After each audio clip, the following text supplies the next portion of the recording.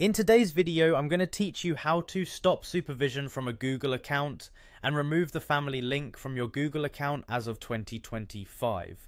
This process should take us just about 5 minutes, so let's get started. First, you'll need to be using a Google browser such as Chrome. Open your browser and ensure you're logged into the Google account that's currently under supervision or linked to a family group.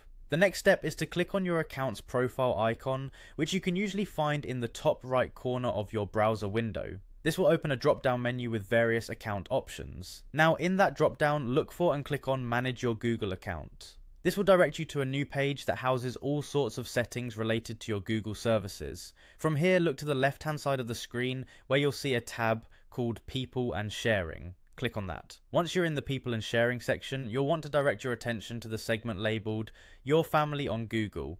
Here you'll find all the family members who are currently connected under the same family group. If your goal is to remove a specific family member, simply find their name in the given list and click on it. Upon selecting the family member's name, you'll be presented with their profile settings. Look for the option to Remove Member and go ahead and click that. This action will remove the family member from your Google account's family group, and they'll no longer be under your supervision.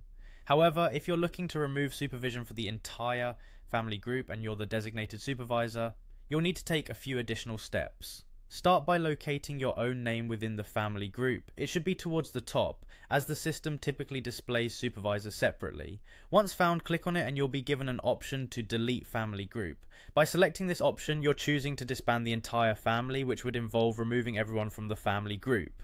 It's important to remember that while this action lifts any supervision requirements, it also terminates any family-based sharing or services you've been using, such as shared storage or payment methods. And there you have it. You've successfully learned how to remove supervision from a Google account by adjusting family group settings. Remember, these changes are significant, especially if you rely on family-linked services, so make sure this step aligns with your goals.